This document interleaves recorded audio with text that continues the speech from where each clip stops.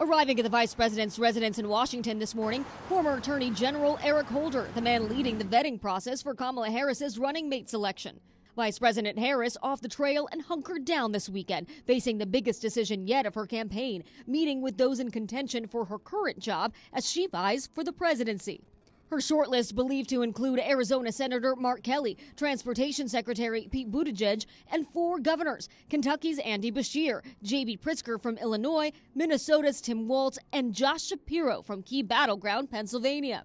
Her decision expected by Tuesday, as tonight her campaign is grappling with a tabloid report about Second Gentleman Doug Emhoff's past. The report, which NBC News has not independently verified, saying Emhoff had an affair during his first marriage, years before his involvement with Harris. In a statement tonight, Emhoff saying he and his first wife, quote, went through some tough times on account of my actions. I took responsibility, and in the years since, we worked through things as a family. 94 days from now, we're going to win the great state of Georgia in an epic landslide. Former President Trump in Atlanta, Georgia tonight, where the latest polls show an essentially tied contest.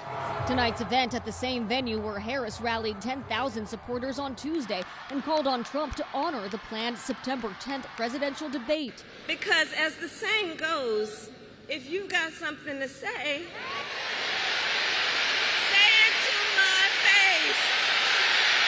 but Trump now wants to change the date and the network, challenging Harris to debate him in Pennsylvania on September 4th, with Fox News serving as a debate host.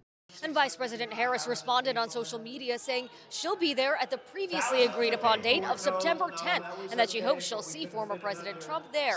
Lester